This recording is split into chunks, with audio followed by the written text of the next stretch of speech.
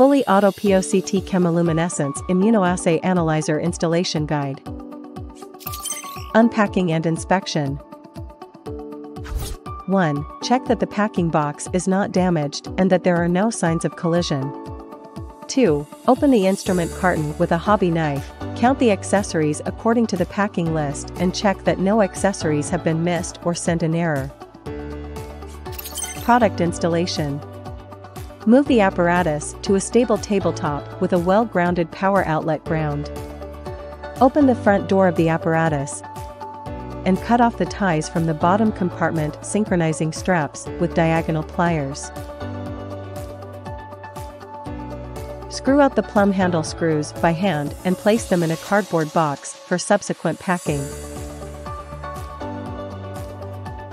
Connect the power cable at the rear panel of the instrument.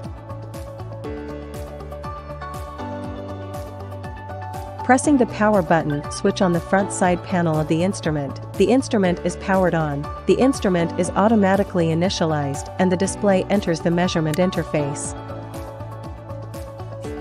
Project registration. Click to enter the project interface, register the reagents and click Registration Information. Connect the sweep gun to the instrument. Scan the item registration card, barcode, provided in the large box of reagents with the scanner gun, wait for the scan to be successful and the scanned result to be displayed on the input box.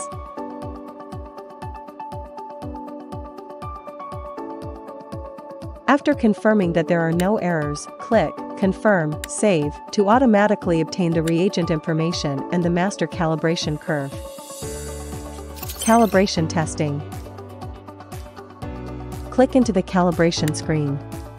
As shown in the diagram, the QCs for the items to be tested are added to the 6 reagent strip sample wells in the reagent rack from left to right according to the concentrations C0, C0, C1, C1, C2, C2. Place the reagent rack in the incubation bin and place 6 tip heads in the tip head holders.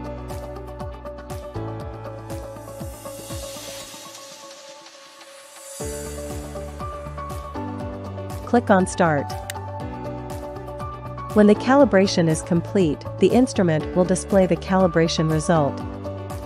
Cleaning of spent tip heads and spent reagent strips. Quality control testing. Click on QC to enter the quality control test screen. Click on Reagent and select the item to be tested. Click on QC lot and select the batch number of the QC item. Click on Name and select the name of the quality control. Click on Target Value, select the corresponding target value. Click on any of the channels, then click on Load. Place the reagent strips in the reagent rack corresponding to the channel to be measured, and then add the quality control to the sample position of the corresponding reagent strip with the pipette. Place the reagent rack in the incubation compartment of the instrument. Place a clean disposable tip in the holder corresponding to the channel to be tested. Close the front door and click on Start for testing. After the test, clean up the waste tip head and waste reagent strips and review the test results. Routine testing begins after calibration is validated and quality control tests are passed.